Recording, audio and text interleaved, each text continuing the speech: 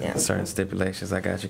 As far as corporate businesses, is that in your expertise as well? Can you relocate a corporate business if you want? Actually, no. I'm not real heavy in the commercial industry, but I do have resources that if that needs to be done, we can get it done. Gotcha. Yeah. That's what's up. That's what's up. Resources. Yes. Big time. Good saying, because some people just say, "Yeah, I know how to do it." You don't know how to do that. No. It's best to ask I somebody. can get you a commercial property to start your business, but as far as relocating the whole entire venture, no. That's footwork that I'm not very savvy in, but I have the team to get it done. So as far as with finding a commercial business, like a location, I can definitely do that.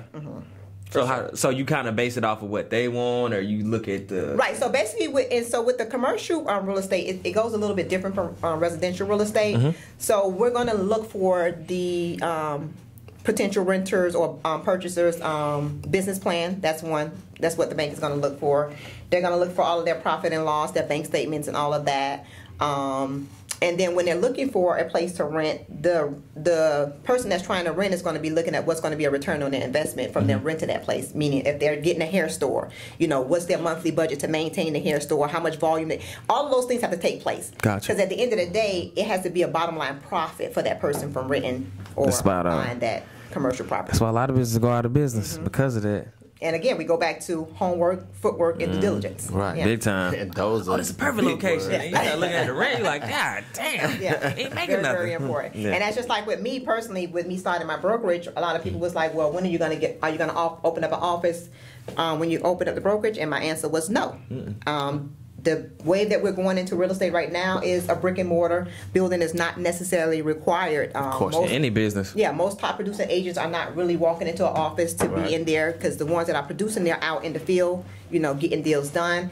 And most of the things that we do are pretty much virtually. I mean, even now, I'm taking clients out on tours on a virtual scenario right now. So you got to, I know a lot of these apartment complexes, they have the cameras now. No, so there's actually an app that we have on our phone where once I schedule the appointment for my client, I will send them a virtual link, and at the time of the appointment, they will log in, and there's like they're physically there in the house with me viewing the home. And it doesn't have to you touch the spots in it. No, so I'm walking in the home. Oh, so and they're walking with me. See, and so so for instance, if I said I'm going to go and drive to Atlanta and check out a house for you because you're in New York and you can't make it, I send you a whole video, but it's like, okay, what was that in the corner?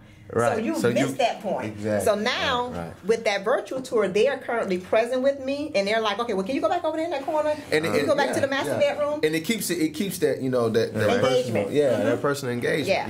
Yeah. Because you can have it where you just go through, but that's dope. Yeah, it's very dope. That's dope. Whoever made that app was smart. I love it. I definitely love it. Yeah, thank you. Thank you. Nah, I think it just.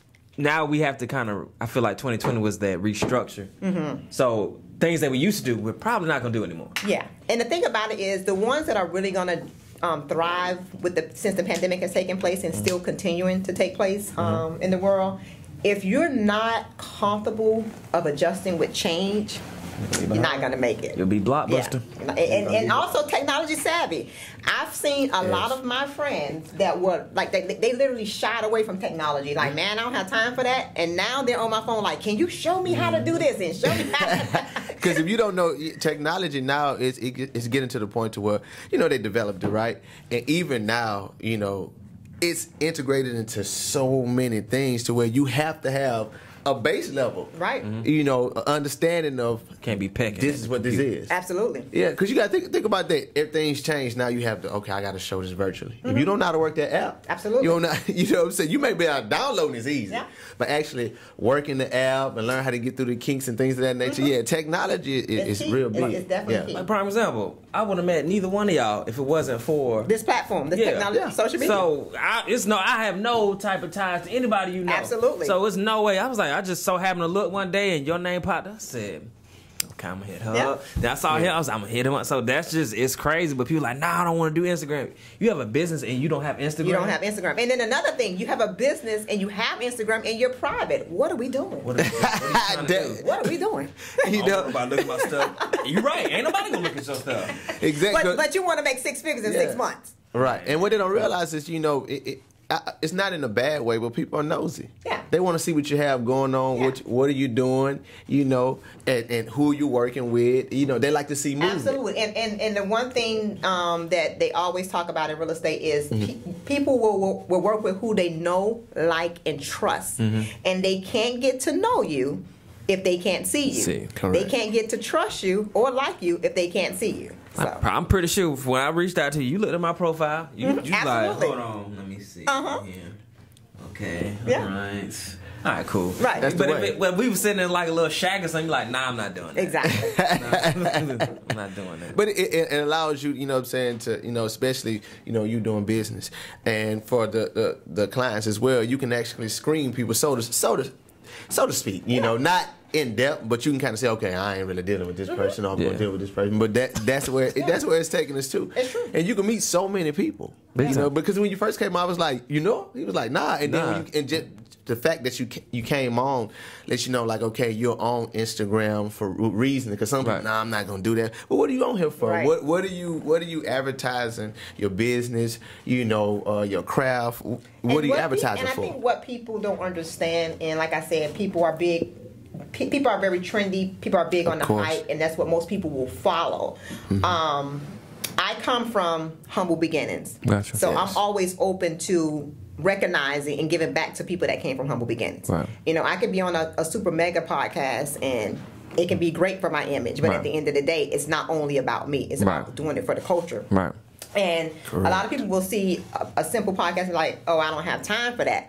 But what we don't understand is a small opportunity can lead to a major opportunity. Definitely so. Because you don't know what can happen.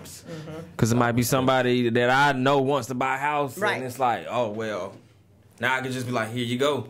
As opposed to just, well, I don't know anybody, so just find somebody. Or not even just take me out of the equation, but somebody can see this whole entire podcast platform that neither you nor myself may even know. Correct. But next thing you know, we get a phone call and say, we want to take this on the road. Right. You know, people don't understand. And that's what. And those are the resources you have to always that are always be present around. for opportunity. Proactive. Correct. I definitely resonate with that. Can't catch passes with your hands closed. No. Be open and broad, and that's what it's about. Like you say, things for the culture, and that's what we meant to do. You know, just going around. You know, because you're coming here, you have a demographic and that watch what you have going on. Absolutely. I mean, because you know what I'm saying? That's just a lot of what it people, is. a lot of people comment on your episode. Right. They was like, man, I learned this and this and this and this. It's still the top one. Top one. Top one. Top one. Top one. I was looking at it this month because I had to load up some other audios. Even the audio, like if you look at the audio, it's like, wait a minute, what type of magic Tyesha working here? Yeah, You know what I'm saying? I told you, yeah. But definitely, I mean, it was a very strong interview. You know, it was it's definitely good for you to come back. Awesome. You know, definitely. And as far as since we here, I see you into fitness. Yes. So like, what kind of got you started into it? Well, see, I've been in fit. Well, I was an athlete in high school. I ran Really? track. Oh, okay, that makes so sense. I've always been fit. Good health has always been a thing for me. But I'm a mother of 3. My oldest is 16. My youngest is 5. And with my last pregnancy with him, it was a very traumatic pregnancy. I was 190 pounds at delivery. I had gestational diabetes. I had bad knee problems. Anything that you can name for a pregnant woman, I pretty much had it.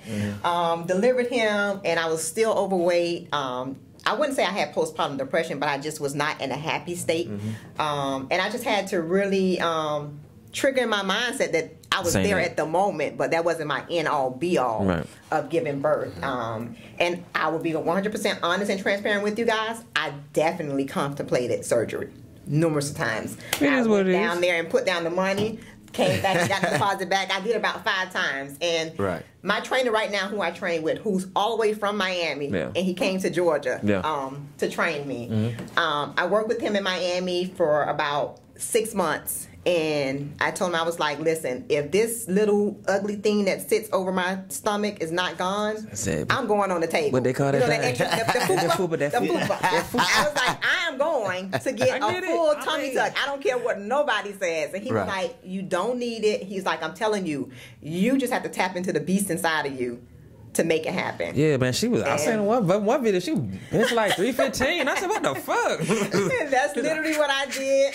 He always pushes me past my comfort zone, and honestly, for me, like my career is a very rewarding career. The sky's the limit to the income that you can make. I love what I do, but it carries a lot of pressure and stress in our career. So that working out every single day for me is definitely, when I tell you, it's therapy for me. Time. Like, it gives me, and I love to do it early in the morning because it sets the tone for my day.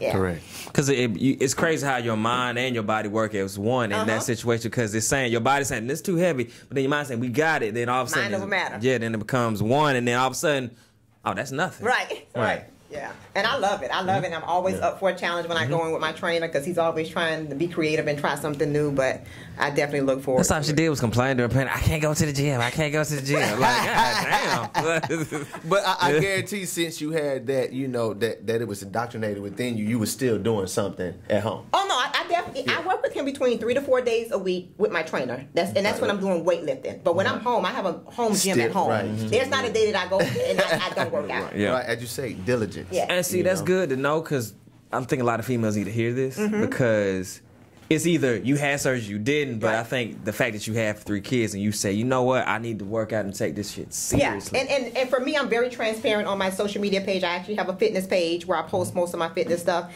and I posted my journey and everything, and I try to encourage every female that I come across, because I get a lot of inboxes where they want to get surgery, and I tell them, and most of them say body goals, and I always tell them, your body goals is not mine, because we're 2 different individuals, we have different genetics and everything. I tell them all the time, go and find your best picture where you looked your best and you felt your best. Put that on your screensaver, put it on the mirror in your house, and let that be your body goals. Invest in that body goals scenario for 3 to 6 months, You probably and doing everything that you should be doing. And then when you do all of that, then tell me if you need to get surgery. And I think a lot of people, honestly, they've never been in that peak shape, so they don't know. Right. They've never seen the growth in their body, so they don't necessarily know.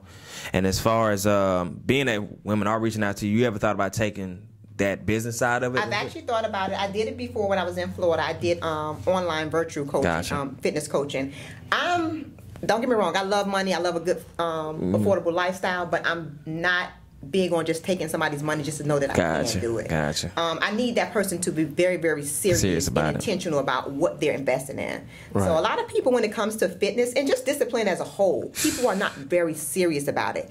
They want the shortcut. They want the instant gratification. So if I can't shift your mindset, there's really nothing that I can do with you. As far as attire, because you be fresh as fuck in the gym.